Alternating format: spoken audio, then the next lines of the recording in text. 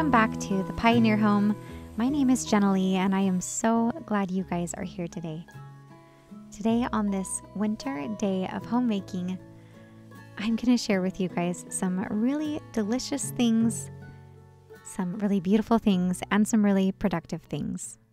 With the days feeling cold and the sky feeling dreary, most days, chores and homemaking can feel mundane.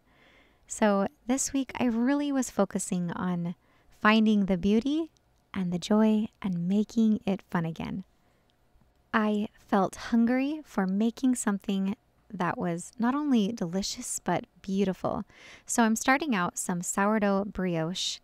This is a rich and decadent dough full of eggs and butter and sugar. Brioche sounds fancy and maybe complicated, but it's actually a very forgiving dough.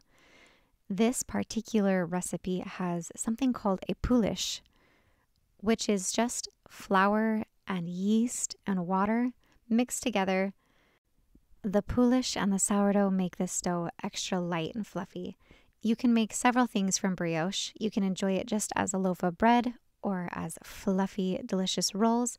Or you can make doughnuts, all sorts of beautiful cakes, Danishes. So today I thought it would be really fun to make some beautiful little Danishes with cream cheese and blueberry filling. And then we're going to also save some of this dough for some donuts. There is plenty of it. The moment I said the word donuts, the kids were all in and they just had to get their hands in this dough. The recipe that I'm using today is from a book called Tartan Bread, and it is written by a baker out of California who makes the most delicious sourdough bread in a bakery. All of the recipes are very thorough, and everything that I've made thus far, when I follow the instructions perfectly, turn out to be delicious. That being said, I actually did miss a step here. You can wonder why I was so distracted with all these little people asking me questions about donuts, but I was supposed to mix the dough and bring out the gluten before adding the butter. But you know what? It actually turned out just great. I find that sometimes things don't go as perfectly as planned, and sometimes it's a beautiful result, sometimes it's not. But whatever it is, whatever the result is, we eat it all the same, and it's enjoyed anyway. Like I said, this recipe is very forgiving. As long as you have that Poolish that is nice and fluffy and ready to go, you can give it a float test by pinching a piece of the Poolish off and putting it in a cup of water. And if it floats, then it's ready to be used. If it sinks to the bottom, then it needs to sit there and rise a bit more. The same goes for sourdough as well. I always give it a float test before I pour it into my mixture. If you just pinch off a piece of your sourdough starter, put it in the water. If it floats, then it's ready. If it doesn't, then it needs to be fermented a bit longer. The rising agent is so important, and I found that as long as the sourdough or the yeast mixture is healthy and ready, then it all turns out beautiful.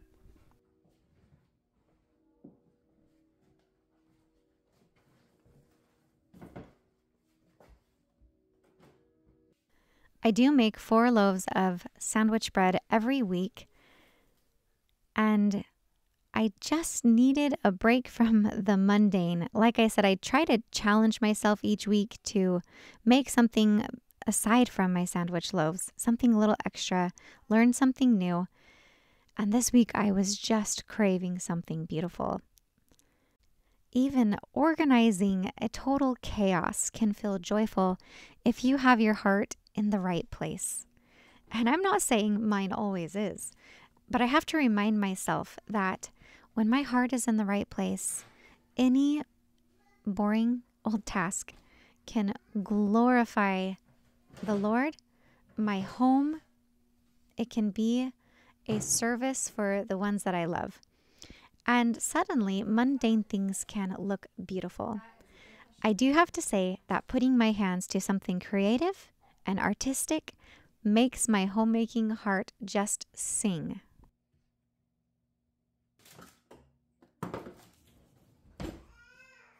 And putting your hand to something that is productive and has a beautiful result has a way of pulling you out of a slump. So if you are particularly feeling the winter blues, which even I get this time of year, pop in some vitamin D, eat your vegetables, and put your hand to something productive, something beautiful.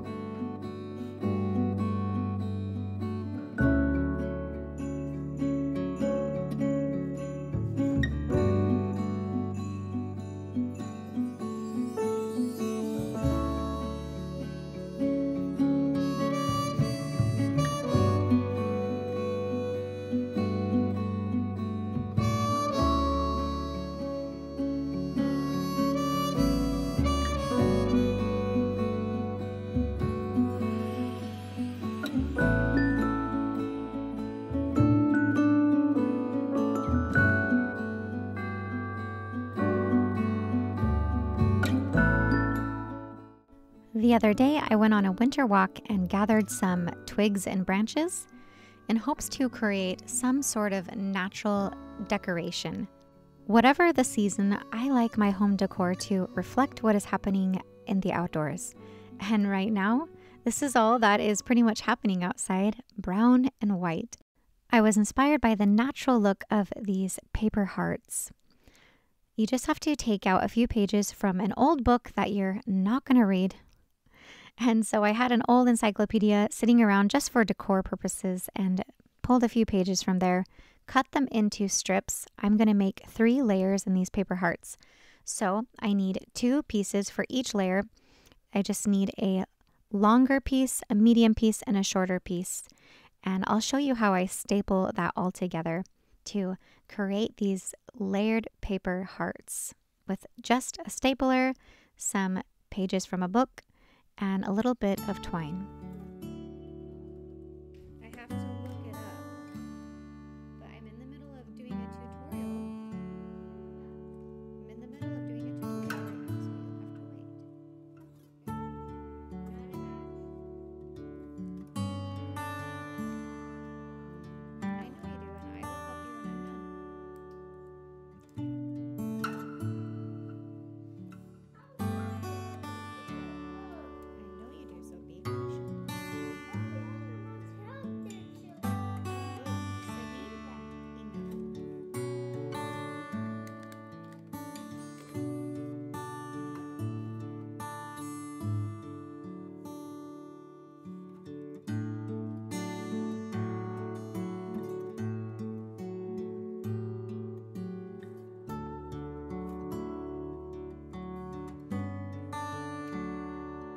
I picked up a little bit of decor foam with this shaped vase in mind.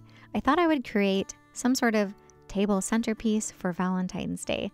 So my idea is to take all of our branches and twigs that we picked up from the forest and put them into this vase with the foam and hang these paper hearts off of them and hopefully create something beautiful. It's going to take some craftiness. This is the extent of my creativity for the week, but it feels good to just do something creative, put some natural elements together, and just see what happens. My kids went outside on a little nature walk the other day for homeschool and gathered some natural elements from the forest, made a graph chart out of what they found. They picked up some moss, and I thought it was so beautiful. There were times living in the high desert that I used to buy moss from the home decor store. And so just to be able to find moss to add to a bit of a project makes me so happy. My hearts weren't quite hanging the way that I liked them, so I heated up my hot glue gun and just put a little dab right in the center of the heart just to keep that string centered so that they would hang straight. I don't usually do a lot of decorating for Valentine's Day, but since we just got done putting away a lot of our holiday stuff, it feels a little drab. It feels a little bit empty, and it was fun to put something up. I also held on to some flowers that I had from a bouquet that I bought just recently. I saved some of the flowers, dried them out, and I thought I would just add some of these little tiny roses to our centerpiece for a touch of color. I think my kids thought I was kind of weird for adding dead flowers to our piece here, but I think it's beautiful. I think dried flowers are beautiful. Let me know what you think about dried flowers.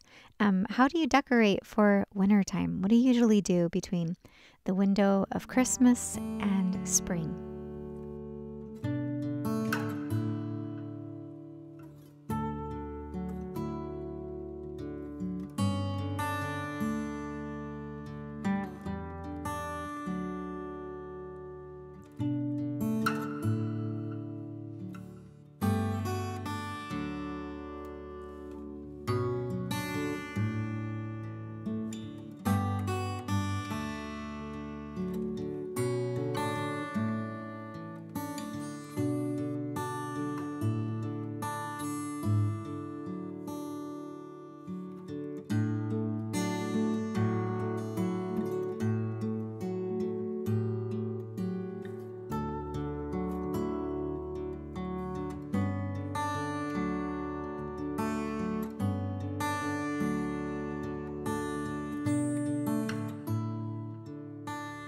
So we're coming back to our brioche dough.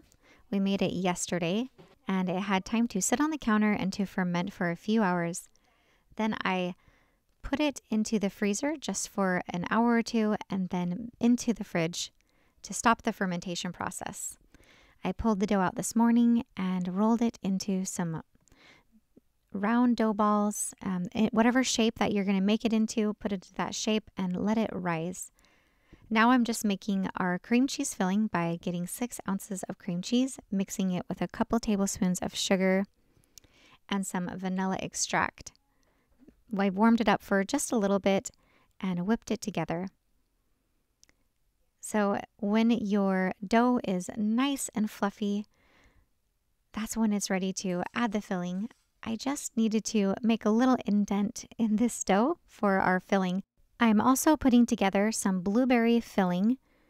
I just do about 2 cups of frozen blueberries, add about 1/4 a cup of sugar, a tablespoon or so of cornstarch, a little bit of lemon juice, and just a splash of water. And I let that boil here on the stove until it's nice and thick. This recipe was really just inspired by a picture that I saw online. So I'm not really following an exact recipe, just whipping up what I have up in my mind based on a picture that I saw. For the indentation in our little Danishes, I found it easier to just tap my fingers into some flour and create a round indentation in the rolls.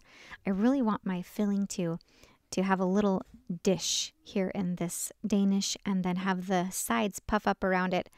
I could have done a deeper indentation because it really rose up and kind of spilled over some of the filling. So keep that in mind. It's almost painful squishing down these fluffy rolls, but it's all for the sake of a delicious filling. And I have to say that more was better in this case. So I'm going to put in my cream cheese filling, my blueberry filling, and then put it in the oven at 350 degrees until it's just golden around the edges.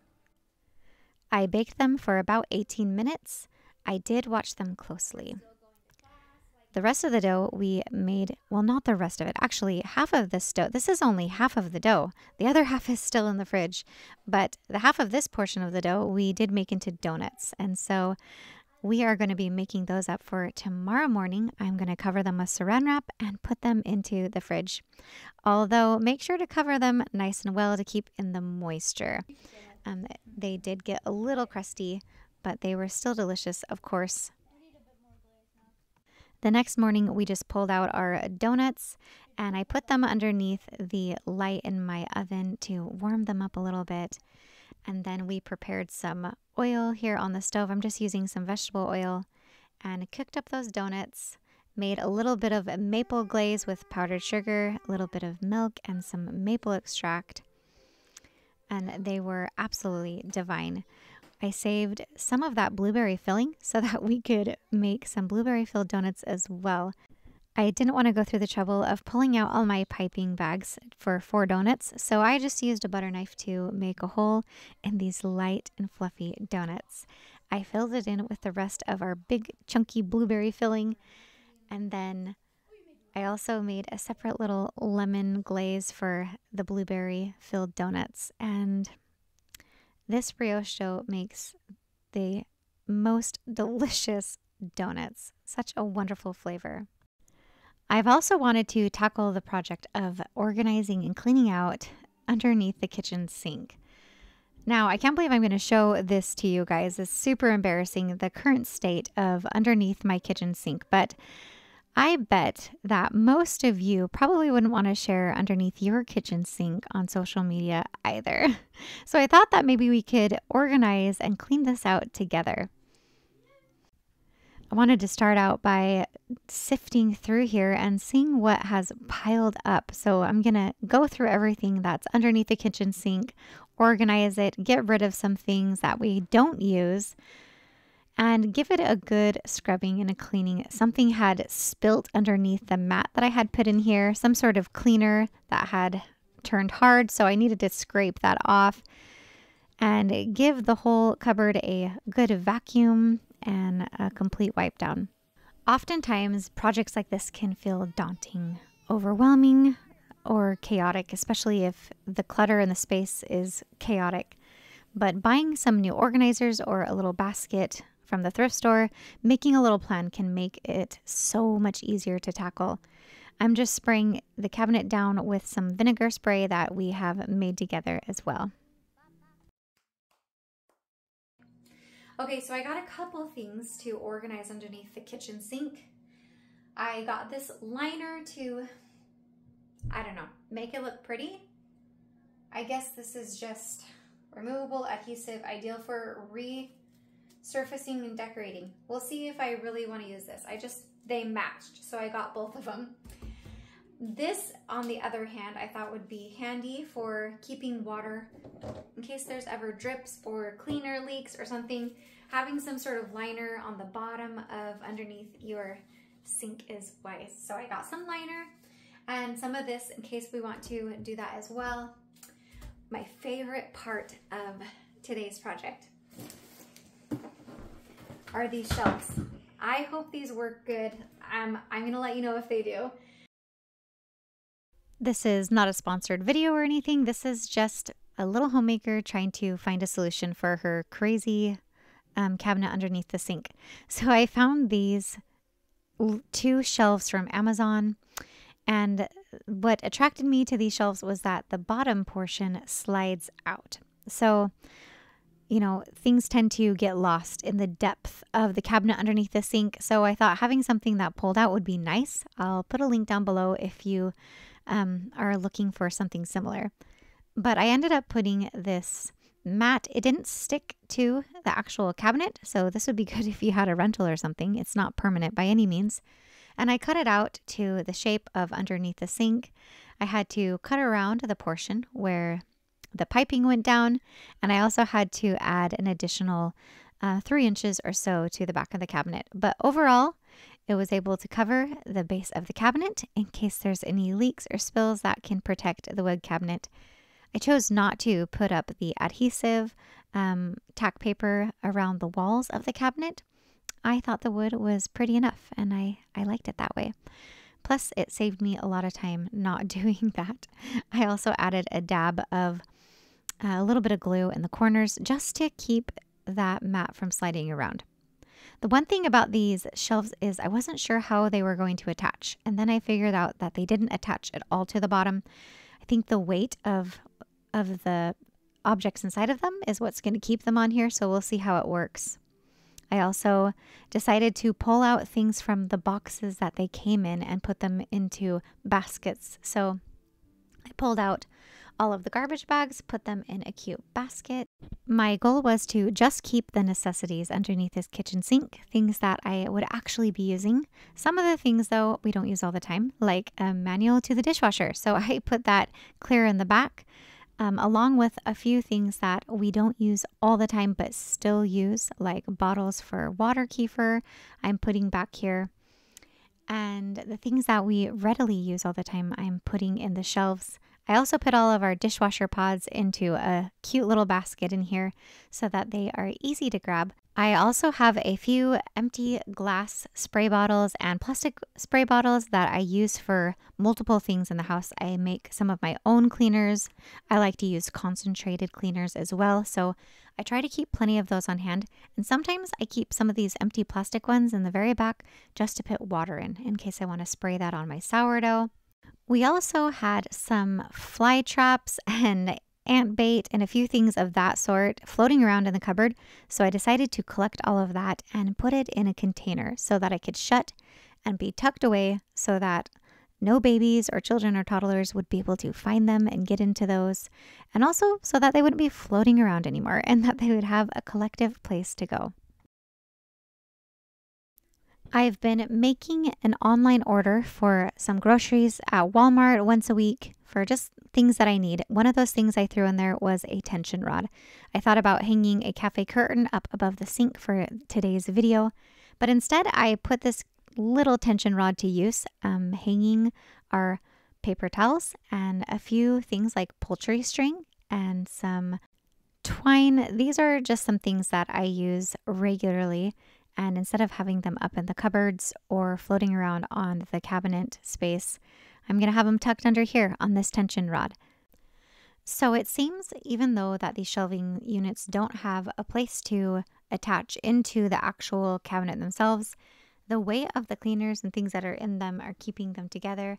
What's on the right side are sponges and some different household cleaning products. On the right side, I have dish soap, some lotion, and all of my cleaning spray bottles, and just a couple things in the very back. But most of what I use is right up here, front and center, and easy to reach. And I really do like having my paper towels down here and off of the kitchen counter.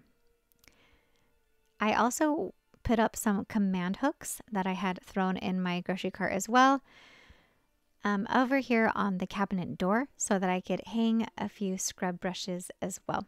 I find that always having some command hooks somewhere in the kitchen, easy to put up, is very useful for hanging up towels, sponges, scrubbies, your apron, whatever it may be. It's a good thing to have on hand.